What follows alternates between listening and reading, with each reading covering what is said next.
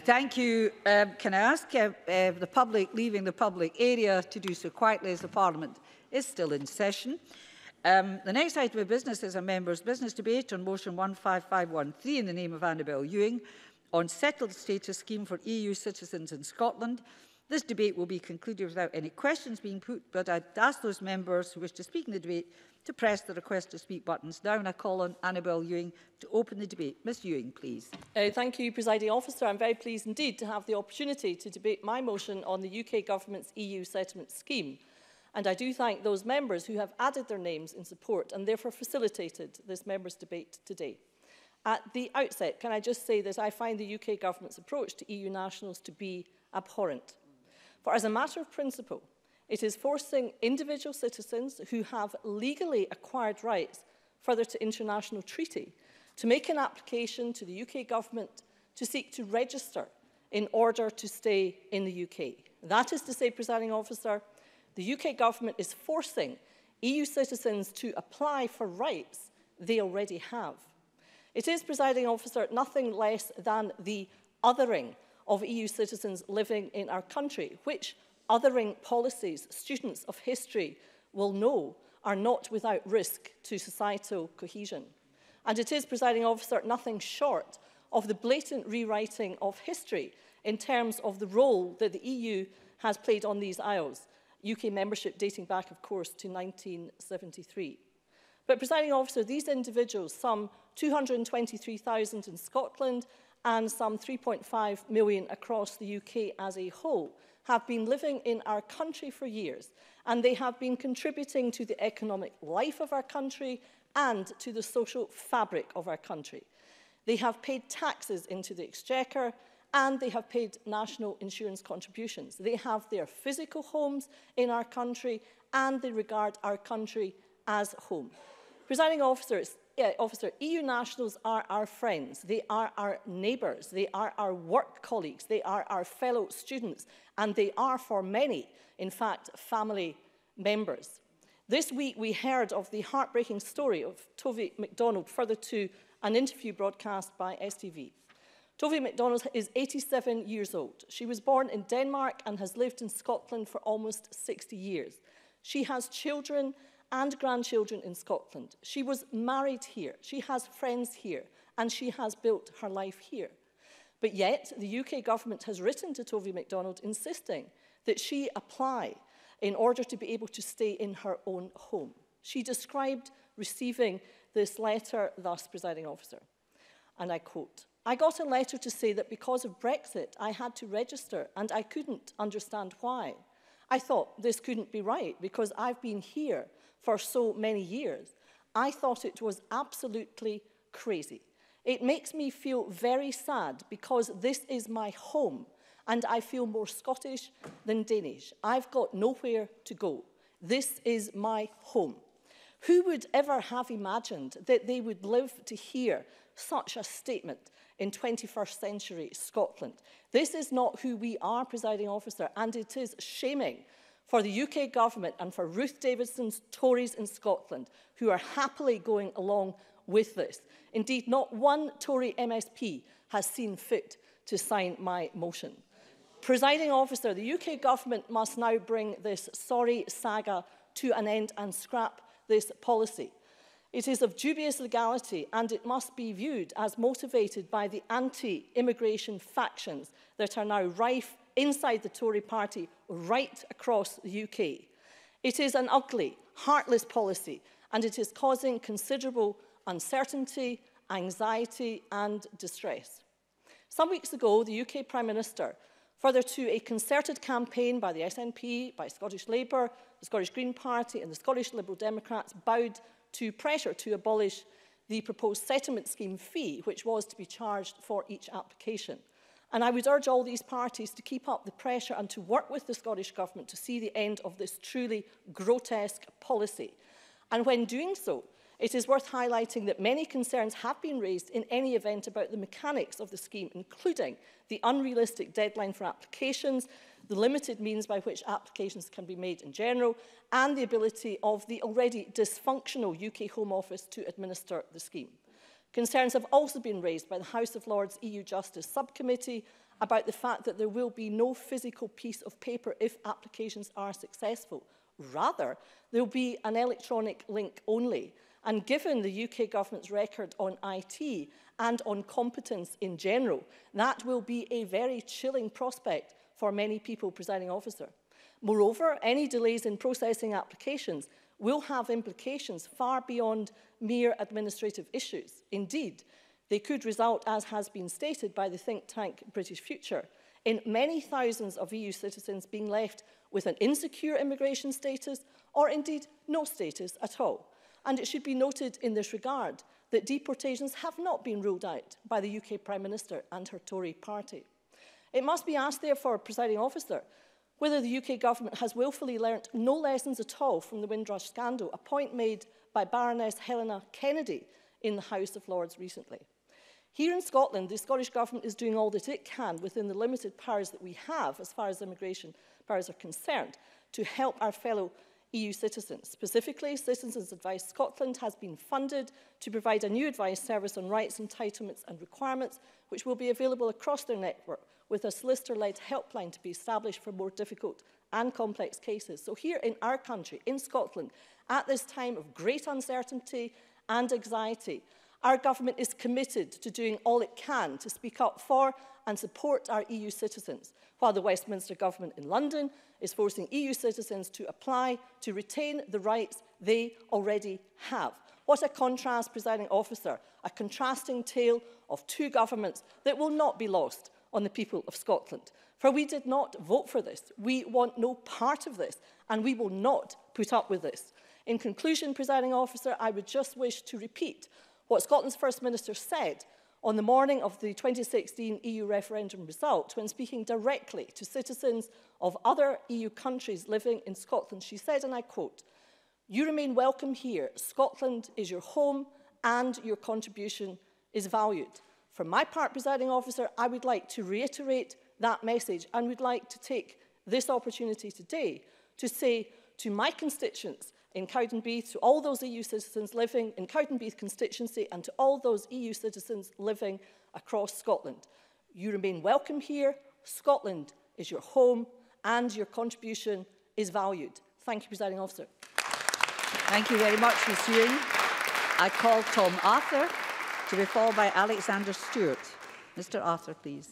Thank you, Presiding Officer. I wish to begin by thanking Annabel Ewing and recognising what was an excellent speech that brilliantly and in a very measured way, which can be challenging in debates like this, summarised the salient points. And I also want to recognise the outstanding contribution of EU nationals in my constituency of Renfrewshire South, EU nationals in Barrhead, Neilston, Uplemure, in Johnston, Elderslie, Linwood, Brookfield, Kilbarcan, Howwood, Lochwinnock, to those who volunteer in our third sector in Renfrewshire South, to those who work for Renfrewshire Council and East Renfrewshire Council, to those who work in our businesses and in our hospitality sector, to those in every area of our life, to our friends and our neighbours in Renfrewshire South, I want to recognise the EU nationals who work in this Parliament and make such an outstanding contribution. I want to recognise the contribution that all EU nationals across Scotland make. And I also want to make a point, because I'm not speaking about someone different when I say an EU national, because I am an EU national. I am an EU citizen, and I am proud to be an EU citizen. And I will fight to my dying breath to ensure that we maintain our EU citizenship, and that one day we will see an independent Scotland as a full member of the European Union, where we are all European citizens. Because, Presiding Officer, European citizenship is not some abstract, it's not some legalism. It was born out of the ashes of two calamities that befell the continent in the first half of the 20th century. The wisdom in EU citizenship, the wisdom in that shared identity came at the expense of the blood of countless millions of men and women and children across the continent. And if we forget that, if we allow ourselves to lapse into a rather numb, unthinking, bureaucratic state of mind, then that is a very dangerous place to get to. because it allows the insidious creep of intolerance, of the othering that Annabel spoke about. And I have to say, Presiding Officer, I so deeply regret that we are in this position today where we are having to debate this. But first and foremost, we must recognise the contribution that our EU friends, our brothers, our sisters, our neighbours, our co-workers, our families make to this country in enriching us. It was one of Europe's great authors, Marcel Proust, who said, "The real voyage of discovery consists not in seeing new landscapes, but in having new eyes." Well, within Europe, we do see new landscapes. We have the opportunity through freedom of movement to travel, but through mixing, through engaging, through that cultural exchange, we enhance ourselves, we develop ourselves, and we also see with new eyes. We become better people. Our EU citizenship enhances us, and that is the great gift that the European Union, that freedom of movement and the ability for all EU citizens to live anywhere in this continent has bestowed upon us. But there's something fundamentally different in a state of mind when you visit a country and go through passport control and know you have a mere 3 months where you can stay and you're a visitor. It's a fundamentally different state of mind for anyone in Scotland who can go to Paris, to Krakow, to Athens, to Madrid, to Lisbon, to any European capital, to any European city, and know they don't have the right just to visit, but to settle there, to live there, to work there. There becomes a sense of collective ownership and responsibility that binds our people together on this continent, that realises the vision of the founders of the European Union, which was to ensure that never again would this continent go to war. And when we start to unpick that tapestry that we have wove, that rich and ennobling tapestry that we have woven over the past 60 years, then we risk further down the line another catastrophe befalling our continent. And the reality is, a very practical reality for Scotland is that without EU nationals, we will not be able to build the fairer, more prosperous, more equal country that we all seek. We know the challenges facing Scottish public finances as a consequence of the demographics. The reality is that while within Scotland, our working age population is just as productive as a working age population, indeed more so than many other parts of the UK, our population overall is ageing. And without that freedom of movement, without sending that message to citizens in Europe and indeed to across the world that they are welcome, we will not be able to build that better Scotland.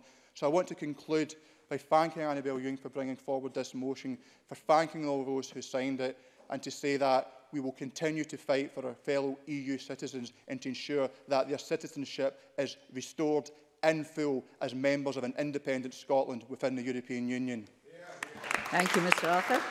I call Alexander Stewart to be followed by Alec Rowley. Mr Stewart, please.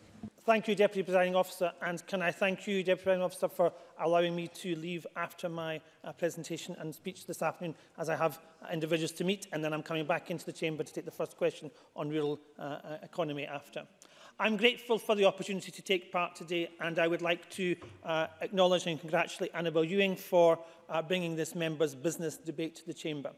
I very much value the significant contribution that migrants to Scotland make to our economy, our culture and our everyday parts of life.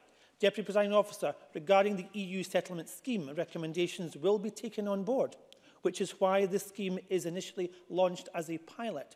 During this time, the procedures will go through the prototype stage, just as any initial would go through in this process.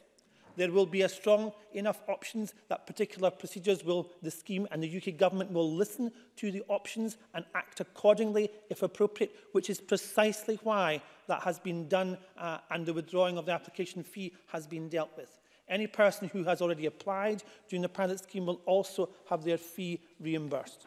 The decisions made clear at... Okay. Annabel Ewing. I'm grateful to the member for taking the intervention. I hear that there's a pilot and it's moving to a scheme, and the UK government may listen to some things, but it may not.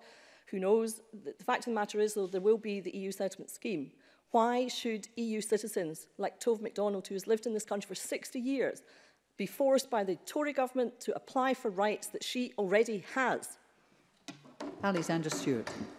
I acknowledge what Ms Ewing is saying, and I also acknowledge what the individual has made a representation. And I feel uncomfortable. I'm not denying the fact. about that situation, and I think that needs to be looked at because it has to be looked upon in a process. And I'm sure, and I continue, representation will be made, I have no doubt. Indeed, the nature of this, the permanent status of individuals and offering them the ability to come forward, I think is vitally important. So indeed, as the ability, as I said before, the UK government will continue to welcome the best and the brightest to this country. And I think that's vitally important that we do. However, as such schemes have been in the past, we had to identify the processes involved to ensure that we understand the benefits for both the host country and the applicant. Therefore, I, like others, am delighted that the UK government has abandoned its plans to change and charge EU citizens a fee when applying for the right to remain in Scotland through this settlement scheme.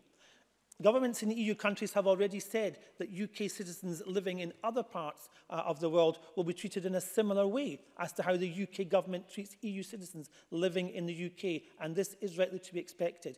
It is interesting to note that the UK government has additionally researched and has agreements with non-EU countries like Norway, Iceland, Liechtenstein, as well as separate agreements with Switzerland. These countries are happy with the current arrangements, and the national of these countries have the ability to apply for EU settlement scheme from March the 30th, 2019. Presiding Officer, the new system of obtaining settled status will be streamlined, user-friendly, and will draw on existing government's data information that is a burden for applicants with evidence. Applications will not be refused on minor technicalities without unpacking and giving that appropriate and giving them the opportunity to refrigerate it. Caseworker consideration applications will exercise the reason on favour of the applicants where appropriate.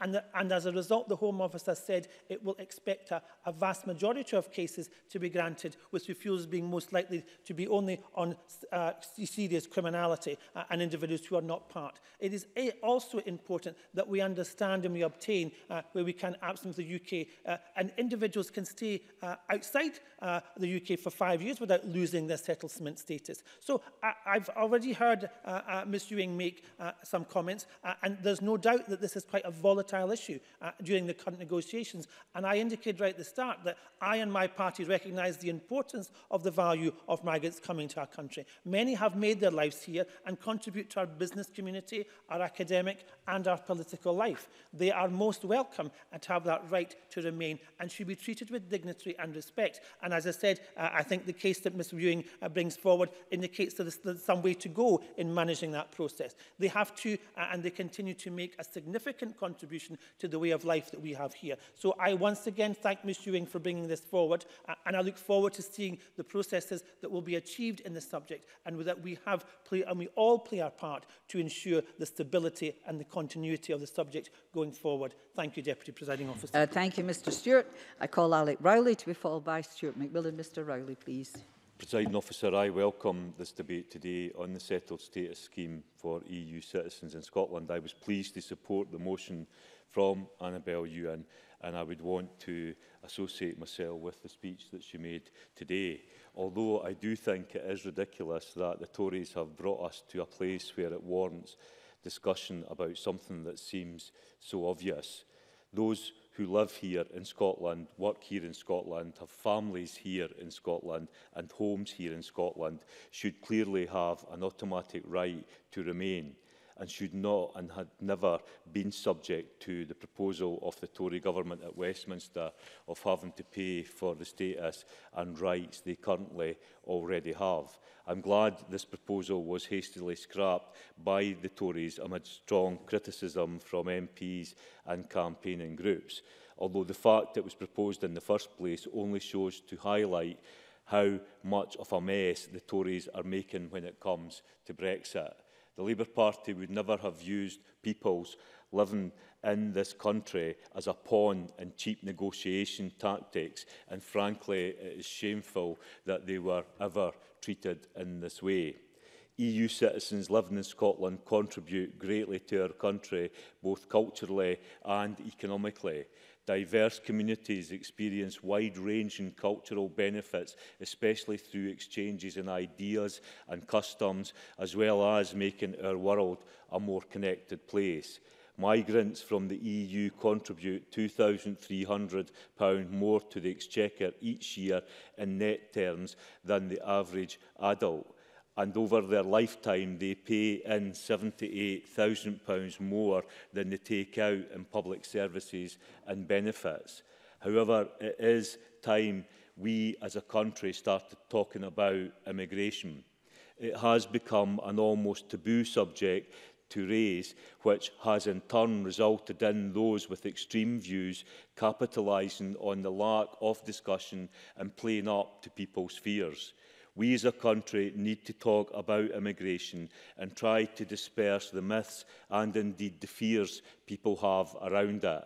For it is the case here in Scotland that we need not less but more immigration. Scotland has an ageing population, and as a result of this, we will require more immigration in the future simply in order to sustain public services and support the increases in that elderly population. We only have to look at the Windrush scandal last year to see that our immigration system is broken. Theresa May has proposed a post-Brexit salary threshold for skilled immigrants at £30,000 level. This is just ridiculous, given that so many of our carers and NHS staff are migrants. How could we possibly maintain the level of services required when so many skilled workers will be blocked from working in the UK? We already are seeing our health service and social care system struggling with funding problems. But if we remove access to a huge workforce resource, then what will that mean for those in need? Brexit has highlighted quite starkly that we as a country need to work on dispelling fears around immigration. But government has a huge role to play in this, and frankly, the Tories have a lot to answer for in stirring up the rhetoric of fear in order to try and score political points. It is time, Presiding Officer, they stopped using people's lives in the way they have been and started standing up for our country as a whole. I'm happy to support the motion. Thank you very much. I call Stuart McMillan to be followed by Jamie Green. Mr Green will be the last speaker in the open debate. Mr McMillan. Thank you very much, Presiding Officer. Presiding Officer, at the outset, I'd like to thank my friend and colleague, Annabel Ewing, for securing this important debate. The campaign, which has been successful so far, proves that when parties actually work together, they can encourage and force some political change. Now, clearly, in this Parliament, every party deserves some credit, except, that is, for the Conservatives. Now, the Tories, either willingly or just through some blind dogmatic approach, seem to have forgotten how important EU nationals actually are to Scotland and also to the rest of the UK. And it has been a complete and utter embarrassment to actually instigate this settled status fee. Now, Tom Arthur, in his contribution earlier on, spoke about the history of the EU project, and I can't agree with him any more on that, because it's so important to actually to understand and appreciate why the EU has came about and how important it actually was for that to be the case. Now, the fee was to be £65. Someone claimed that that wouldn't actually break the bank for many people, but, Presiding Officer, the fee could be 65 pence for all I'm concerned. It's not the issue of how much it was. It's about the messages sent out to people. It's sent out two messages to EU nationals. First of all, they weren't wanted. And secondly, they were going to become a bargaining chip in the shambolic EU negotiations being led by the worst Prime Minister in history. They were to be used to tell the EU negotiators that they will be tough in the talks. Now, what the Prime Minister and her acolytes have done is actually to turn Britain into a laughingstock. Now, the so-called Great Britain that the Tories so proclaim that they actually support and love will actually have the reputation that isn't great across the EU and beyond. The Prime Minister and her revolving door of ministers, apart from Chris Grayling, of course, actually are telling people that Britain is uncaring. It was claimed that in the past that the UK's negotiating skills have reduced somewhat by becoming a member of the European Union. Now, it certainly appears to be true in this case. The EU isn't kicking us out, but the UK seems actually hell-bent on going out, leaving as sour a taste as possible to make things worse for the future. Sure. Tom Arthur. I wonder if Mr Macmillan would agree with me that a fitting motto for the UK government in the whole Brexit process would be "Stop the world, Britain wants to get off." Stuart McMillan. I absolutely agree, Mr Arthur, I absolutely agree. Now, Presiding Officer, I mean, who genuinely thought that imposing a charge on people who are our neighbours, our friends, our family members, our colleagues, our active members of society, teachers, nurses, doctors, engineers, footballers, rugby players, and many, many more, was a good thing? Who genuinely thought that by imposing a charge on EU nationals was actually going to build up some goodwill during the negotiations? Brexit is serious. It will have a huge effect upon the lives of everyone living in the 4 nations that currently make up the UK, as well as the people living in the EU 27. This isn't a game of chicken. These are real people with real lives and real futures. I don't for 1 minute think that all the Tories in this Parliament actually supported what was to be deployed. They will have toed the line to support the London Masters. Now, I get that, I understand it. I understand the fact we've got internal party discipline. Every member in this chamber will get that. However, on something like this, forcing people who live here, and many of them have been here for decades, to actually pay for the privilege to remain in their own home, to remain with their families, to remain in their communities, to remain in their job, was the worst kind of dog whistle politics. The Scottish Tories didn't need to sign up to that. They could have been different, but they proved that whether it's in Scotland or whether it's across the UK, the nasty party is well and truly back. I truly welcome the U-turn by the Prime Minister on the £65 fee, but the damage has been done. I'm a firm believer that prevention is better than the cure.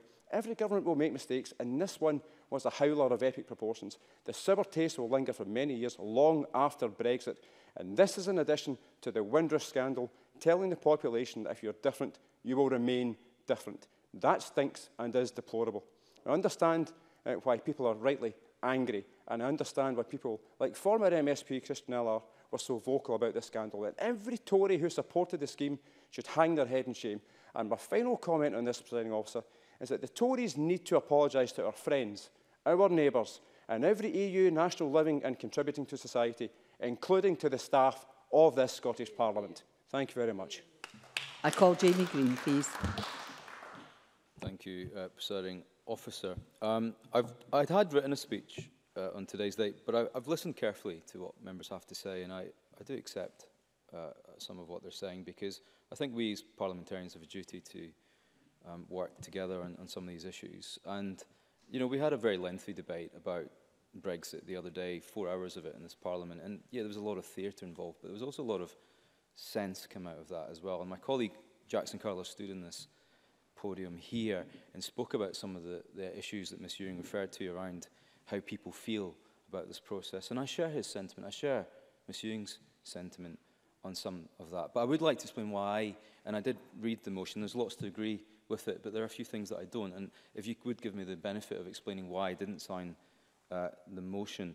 And I'm not going to use the debate today to talk about Brexit as a wider issue, or EU citizenship and what it means to people who are Scottish or British or Scottish independence and what may or may not happen. I'd like to talk about specifically around the processes by which we achieve something that I think we all want to achieve, and that's securing the rights of EU citizens. I welcome the U-turn that was made on the fee. We didn't have any specific role to play in that policy. It was a Home Office decision. Did it sit uncomfortably with some members? Perhaps so. Was the decision to abolish it the right one? Yes, it was. But I do have this conundrum about the process by which we secure EU citizens' rights. Anyone who knows me, and any member from across the chamber that I have discussions about immigration with, including members of the government's front bench, will know that I think there's a positive case for inward immigration to Scotland, and there's a sensible conversation to be had around that. But those who are already here and those who wish to come here post 29th of March need to have some form of security and certainty that the process that they follow will give them the rights that they need, and indeed the ones that they already have. And let me explain why that's important to me. I've lived in Europe before. I've lived in Spain, in the Netherlands, in France. I've been through that process of turning up in a new country to live and work. But I've also been through the processes of those countries and respected their domestic processes to apply for residency in those places. The reason I went through that process is because I wanted to enjoy the benefits that they enjoyed of employment benefits, of being able to pay tax locally and be a meaningful part of their economies. I've had to apply for identity cards, registration of my citizenship there. And this is partially because of why we are where we are. We are not in Schengen. We do not have domestic ID cards or residency cards. And indeed, no one else has ever left Europe before. So it was against that backdrop that we're in this conundrum of how do we guarantee the rights of those from outside a state of unions that we will no longer be a member of. The phraseology in the motion says that we want to scrap the settlement scheme. If we were to do so, and it is a question, which legal means do we have available to us to secure the rights of those who are already here? It is not an automatic process because the constitutional changes that will have taken place means there needs to be some form of process. I really have very little time, but maybe the Minister can sum up. Maybe the Minister, I've got a lot more to say if it's okay. I'm not refusing to take an intervention, for the record. Well, I'll take an intervention I've got Ms. time Ewing, to. everything through the chair, please, and the members absolutely every right not to take an intervention. He only has 4 minutes or thereabouts. It's a matter for him. Thank you. Please proceed. I wish we had longer I would love to take an intervention, but I just simply don't have time. I want to point out that if this is the logic, there is no settlement scheme for EU residents in the UK, then surely we would be calling as a parliament that there should be nothing for UK residents in Europe. Now, for example, Spain have offered reciprocal rights for UK nationals, but they've already said they will need to apply for something called a foreigner identity card. So what do we do as a parliament? Do we welcome that because they've offered that reciprocal rights? Or do we condemn it because it involves a card, a process, or some form of registration? And that is the conundrum that we face. I want these bilateral agreements that secure UK rights in Europe, and I want to secure UK nationals' rights in the UK. But let's make sure that it's as simple and fair and respectful a process in both directions as it can and should be. There is much to agree within the motion today, but I cannot agree that there should be no process whatsoever, because I think if there were no process, it would make it difficult to actually secure the outcome that I think we collectively want to achieve, and that is securing the EU citizens' rights. Those who are already here, I want them to stay. I welcome them. I don't believe that anyone in the benches that I sit on do not want them to stay, and I think any suggestion otherwise is not just unfair, but deeply saddening. Thank you, Presiding Officer. Thank you very much, Mr Green. And I call Ben McPherson to close for the Government. Minister, please. Thank you, Presiding Officer. First of all, I too would like to congratulate Annabel Ewing on securing this incredibly important debate at this time. But I say that with regret, because Scotland is a remarkable European, outward-looking, welcoming country, and we shouldn't be having to have this debate. My message to EU citizens, as has been the message from the majority of speakers, is that Scotland is your home. You will always be welcome here. We want you to stay, and the Scottish Government will do all it can to support you to stay. And all of us can't say that enough to our EU citizen friends, neighbours, colleagues and loved ones. Presiding Officer, we must never lose sight of the fact that behind all the talk of amendments, withdrawal agreements, negotiations, the abolition of fees, people and their lives lie directly in this situation and are directly affected. People like Tovia MacDonald, who's been mentioned, who after 59 years of living in Scotland must now apply for the right to live in her home. An awful situation. And when I saw Tovia MacDonald's interview, I thought of so many others I've met and spoken to over recent months and years from Poland and Italy and France and other countries in the EU. Real people, real stories. People who have made their home here, who have brought up their families here, who pay their taxes, are valued members of their community, and yet now are being forced to apply for the right to stay in their home. This cannot be right. This is not right. In response to this, the Scottish Government is clear about the need to ensure that EU citizens feel valued and welcomed in Scotland. That has been at the heart of everything we have done since the EU referendum in 2016. Yet we are working against the backdrop of a narrative from the UK government that is deeply unhelpful, to say the very least. Their hostile environment policy is hurting people.